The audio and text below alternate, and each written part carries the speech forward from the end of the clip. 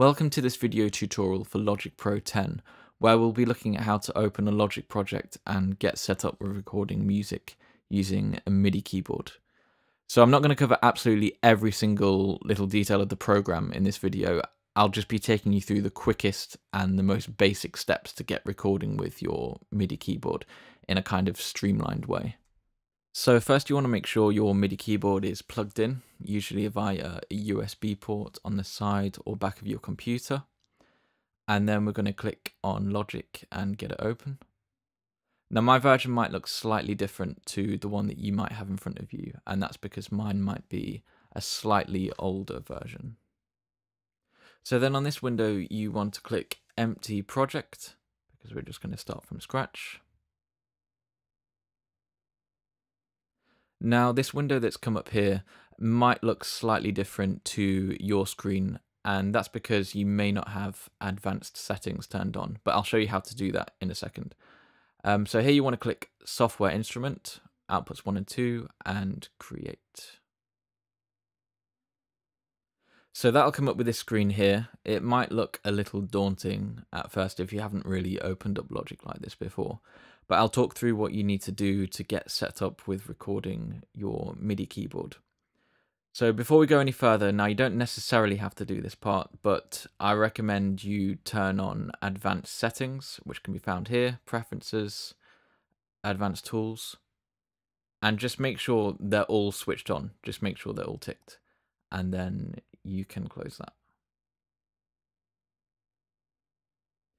Now we're just going to see if we're getting signal from our MIDI keyboard coming through, which we should be doing.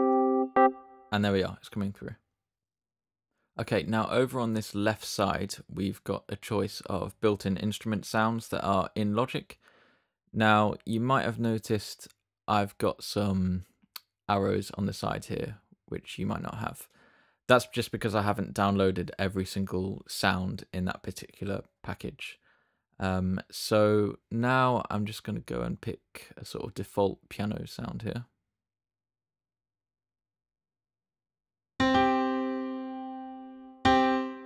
And once you're happy with your sound, you can get rid of this thing on the side. That's the library. So if I click that.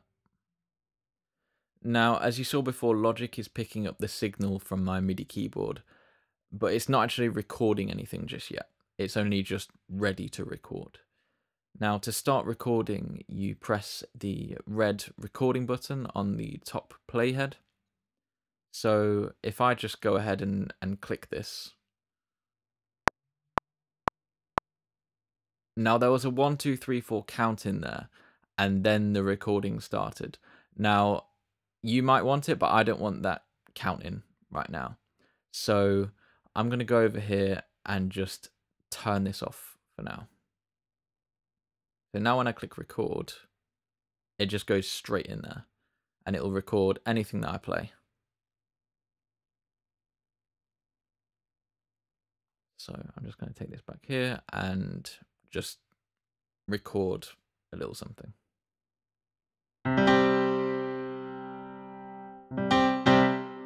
And then to stop the recording, you can either press the stop button on the top playhead, or you can just press the spacebar. So to listen back to the recording, you can use the playhead on the top, or you can press enter and then spacebar to play.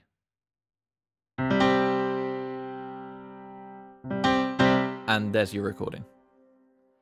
And if you want to delete your recording and do it again, you can either click on where you've recorded and then press delete on the keyboard, or a quicker way of doing it is just to do Command Z on your keyboard. Okay.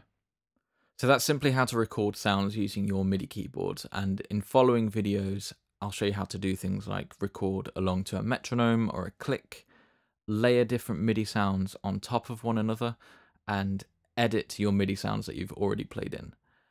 I'll also show you how you can turn this Logic recording project into a playable music file, like an MP3 or a WAV file, so you can play it on iTunes, upload it, put it on a CD or on your phone, etc. But for now, I've just simply shown you how to record something using your MIDI keyboard. Again, I'll get further into other topics in future videos, but for now, I'm just trying to keep these really short and sweet and to the point.